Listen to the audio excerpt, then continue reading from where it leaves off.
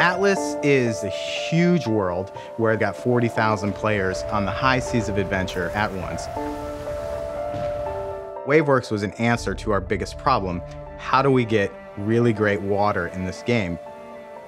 WaveWorks 2.0 is a dynamic, real-time water simulation engine that allows us to create water that works at any time of day, any wind setting, and allows us to build on top of it, so we can do a lot of custom things that we need for our game.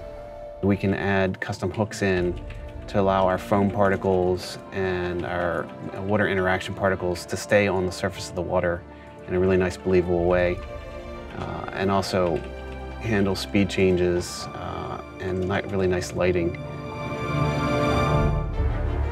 It literally follows pretty simple physics rules. But simulating those rules correctly and rendering those rules correctly is a pretty challenging task.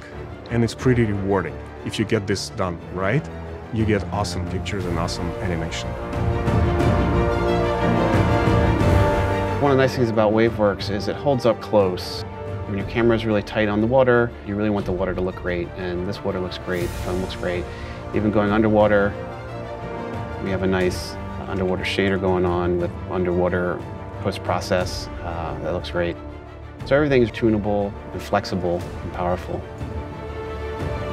In Atlas, there's a lot of interactions that can happen with the waves, whether it's from ships going on the water to things falling in the water to players falling in the water. WaveWorks has given us the ability to have interactions with the water that we wouldn't otherwise have. Wherever the boat is close to the water, we'll get this nice foam, which helps show that interaction with the boat.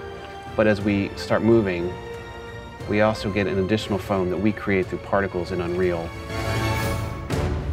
WaveWorks 2.0 supports GX12 and Vulkan. 2.0 is faster. 2.0 allows you to use physically based rendering for ocean surfaces. We've spent a lot of time and resources on getting this stuff performant on any platform. Water is one of the hardest things you can do in a real-time game. A lot of the heavy lifting has been done for the developer. It solves so many really difficult problems, and it allows you to get to creating your game as opposed to spending a lot of time trying to create a realistic water simulation.